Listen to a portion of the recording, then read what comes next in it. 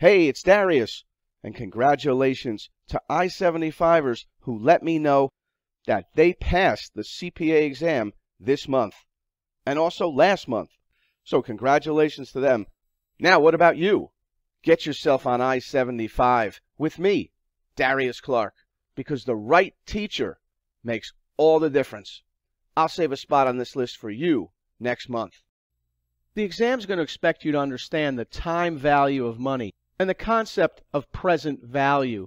It pops up in many different topics, and you may not have seen this for a while, so let's start with the basics. It's built around the fact that $1 today is worth more than $1 to be received in the future. And why is that? Because if you had the money today, you can invest it. It has potential to earn interest or investment returns. Money can grow over time. If you have the money now, you can invest it to earn interest or returns, making that money worth more in the future compared to waiting a year or more to get paid.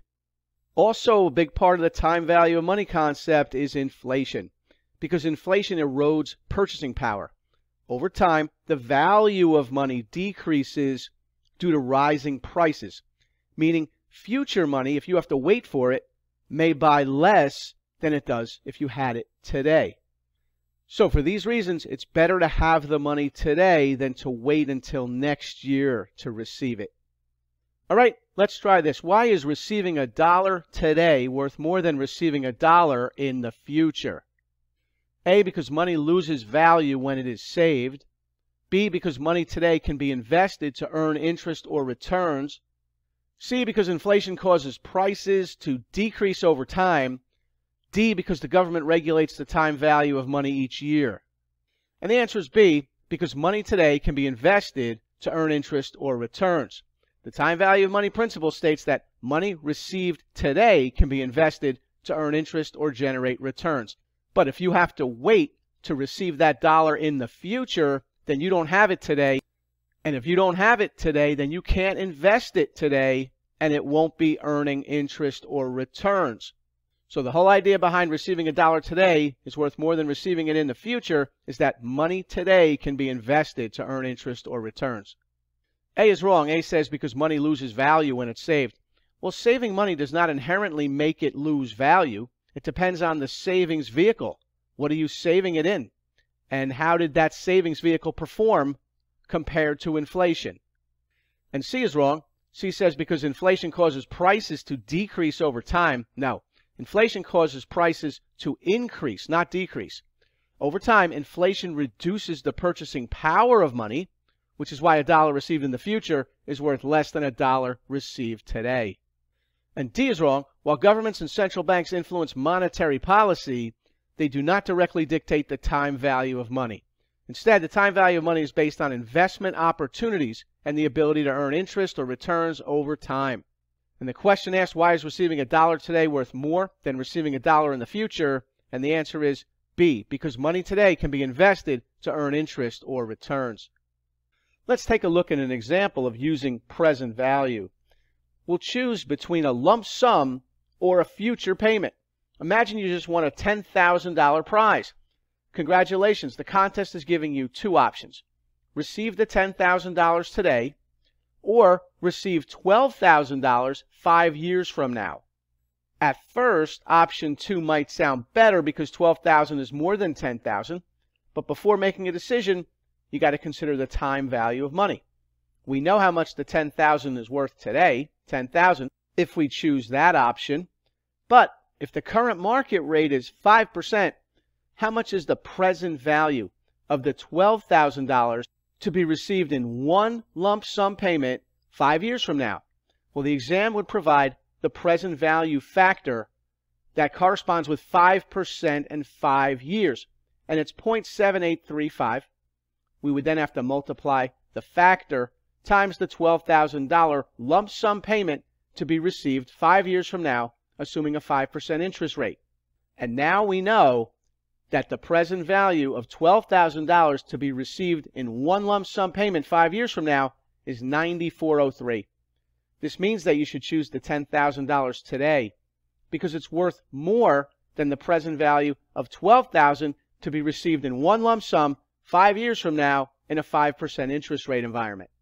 Now, what do we make of this present value factor? They tell us it's 0.7835, and the exam will provide it. But what does it mean? It means that a dollar received 5 years from now is worth only about 78 cents today, assuming rates are 5%. All right, let's try this question. You've won a cash prize and must choose between two options.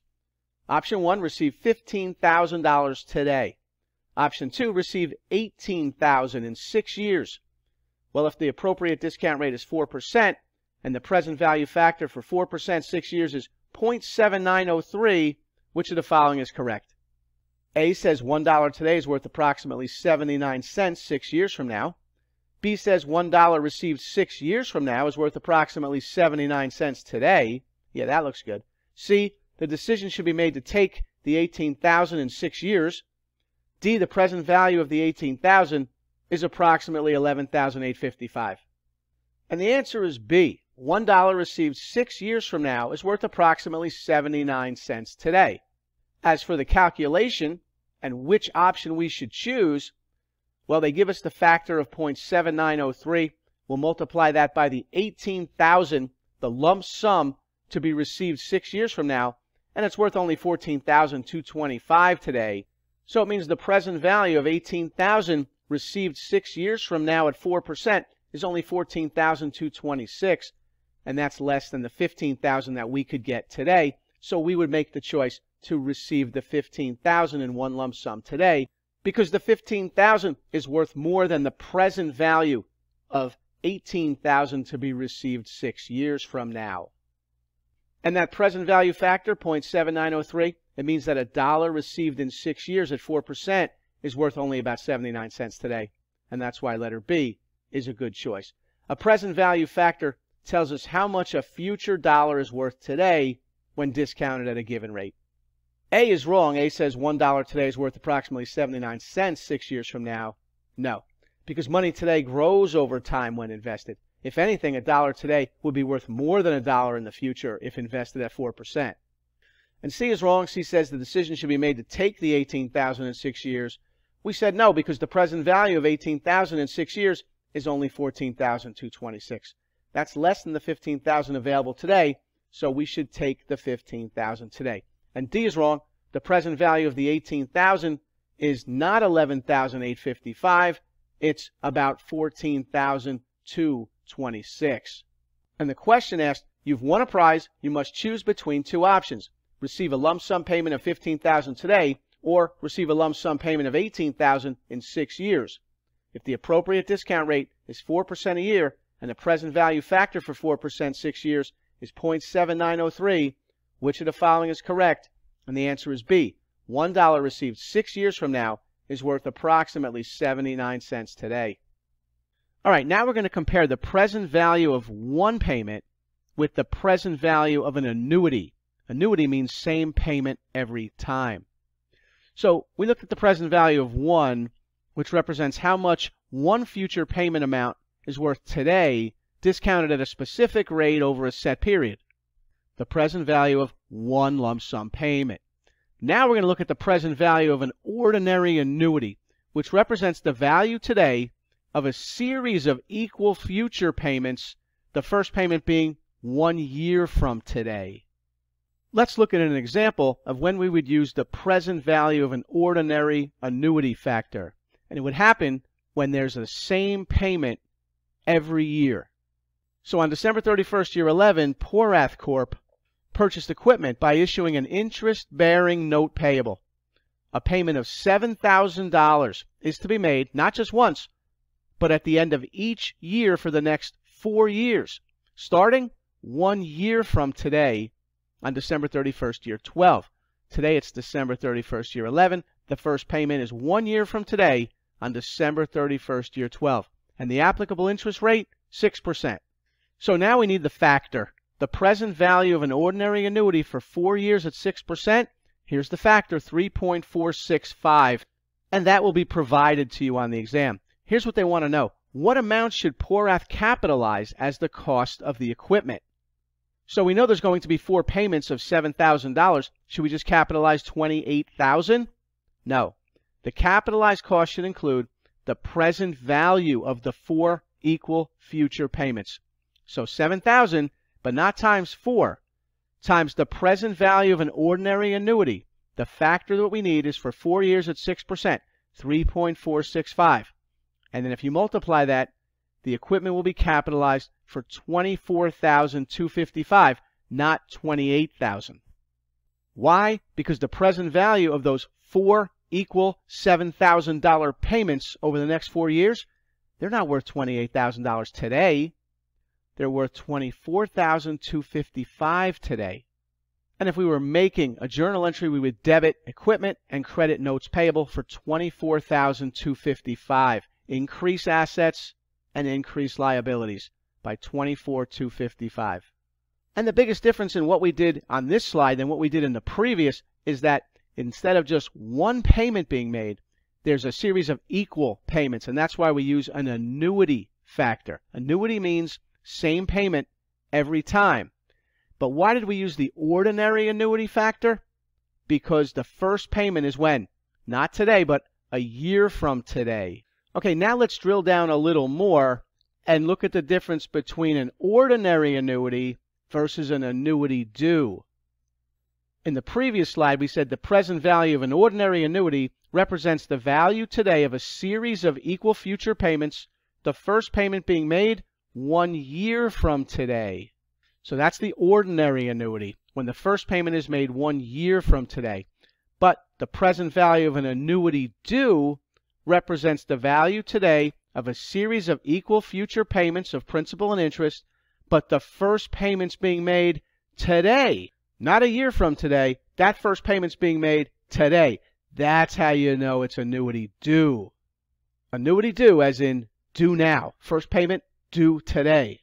All right, the cost of the equipment using the present value of annuity due because the first payment's being made today. So similar facts, December 31st, year 11, Porath Corp purchased equipment by issuing an interest-bearing note payable. A payment of $7,000 is to be made at the end of each year for the next 4 years starting when? Today, on December 31st, year 11. And the applicable interest rate, 6%. So the present value of an annuity due, 4 years at 6%, 3.6729. What amount should Porath Corp capitalize as the cost of the equipment? And the capitalized cost should include the present value of the 4 equal future payments, 7,000 times the present value of an annuity due, 3.6729. The equipment should be capitalized for $25,710. If we were to make a journal entry, we would debit equipment and credit notes payable, $25,710. Increase assets, increase liabilities. Notice when the first payment is due now, we use the present value of an annuity due factor, the 3.6729. And we got $25,710 for the present value. When the first payment was due 1 year from now, we use the ordinary annuity factor, 3.465, and the present value was only $24,255. Notice how the present value is higher when the first payment is being made today.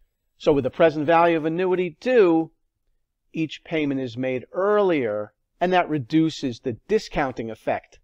All right? The key difference between the present value of an ordinary annuity and an annuity due is that A, an annuity due has payments that start today, while an ordinary annuity has payments that start 1 year from today. B, an ordinary annuity has payments that start today, while an annuity due has payments that start 1 year from today. C, an annuity due determines the present value of a lump sum, while an ordinary annuity determines the present value of a series of payments to be received in the future. D, an ordinary annuity has higher present value than an annuity due. And if you think you know, leave me the answer in the community or comments section. And if you found this video helpful and you want to see the rest of it and more videos like it, go to i75cpareview.com and get yourself on the right road. Get on I-75 with me, Darius Clark, because the right teacher makes all the difference. Hey, it's Darius, and congratulations to I-75ers who let me know that they passed the CPA exam this month and also last month. So congratulations to them. Now, what about you? Get yourself on I-75 with me, Darius Clark, because the right teacher makes all the difference. I'll save a spot on this list for you next month.